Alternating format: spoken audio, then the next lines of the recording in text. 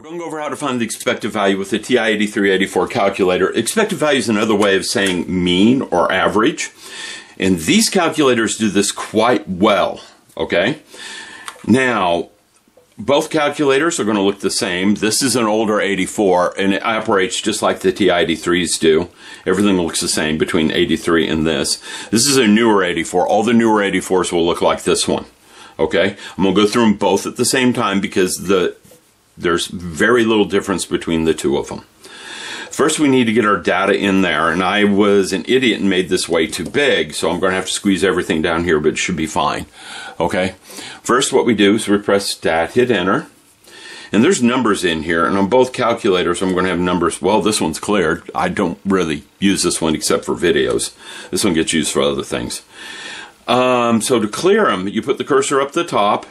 On the L1, you hit Clear and down. Same thing on L2, you hit Clear and down. You don't want to delete one because if you press delete, you delete the L2. To get it back, you press Stat, go down to number 5 down here, Setup Editor, press Enter twice, and now when you press Stat and hit Enter, it's back. So you can put them back pretty simply, and it works the same on this one. I'm going to use this one because of the bigger screen. It's going to show up a little bit better on video, so I'll default to this one in most cases. Now let's type it in, 1, 2, 3, 4, 1, enter, 2, 3, 4. And it helps if you actually type what you're saying instead of 4 plus. Over here in L2, we're going to type in the 0.15, the 0.25, the 0.35, the 0.25. So I have those numbers in there. I'm going to go ahead and work with this one. 1, 2, 3, 4. Over here, 0.15, 0.25, not negative, 0.35, and 0.25. All right, now, the button pushes are the same for the most part. It will look a little bit different between the two calculators on the old one and new one, irregardless of which one we're working with first. What we're going to do next, well, data entry. Let's write this down. To put the data in, you press Stat and hit Enter. And that you put this column in L1, you put this column in L2. Okay? Then what you're going to do is press the Stat button.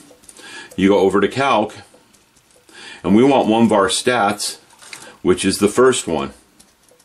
So we're going to press Stat over to Calc. See, it says one var stats. Press Enter. Now the older 84 is going to look different than this, so let me show you. We press Stat over to Calc, press Enter, and see it looks different. Okay? On the old 84, it was kind of programmed by a computer programming scientist who thought differently than regular humans. And what you have to do is you have to tell the command where the data is. You have to write L1, L2. You have to manually type it, which isn't that hard to do. You hit second up here, and then button 1 down here. The comma is right above the 7. You hit second and 2. So it should say one var stats, L1, L2, press Enter. And it gives you a big list of stuff. Okay? Over here, on the new one, it says one var stats at the top. It says list, and it defaults to L1. This should always say L1. But the frequency list won't say anything. When the calculator gets reset, that gets cleared. So what you're going to have to do is come down here and put second 2. Okay? On the TI-30s and 36s, it has a menu list, and you just pick out the one you want. Here it doesn't. So you hit second 2. Okay? So you put L2 there, which is second 2. And then you hit calculate. And if you caught it real quickly, it flashes what this one had on the screen for a moment. Okay? Now you can tell they're both giving me the same things. This one's actually a little quicker than this one. Sometimes the new one's quicker, sometimes the old one's quicker. It depends on what you're doing. Our expected value is X bar is 2.7. Okay? The standard deviation is sigma x. If you scroll down, you have the 5-number summary, which would be pretty useless for this particular problem I'm working. But anyhow, our standard deviation is basically 1. All right, let's do a kind of a real-life application of this. I'll go ahead and use the pretty calculator for this one. Okay, Now, for real-life applications, you have to draw out the table first. You're not given the table. And like always, these documents in the videos are in the video description. There's a link to them, so you can open this up, print it, and work with me. A lottery has a grand prize of 1,000, 3 second prizes 200, 6 consolation prizes of 15.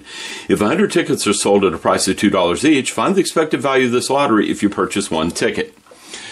Okay, so I'm going to have to set up a table. I'm going to do event X and P of X. Okay, I need this table.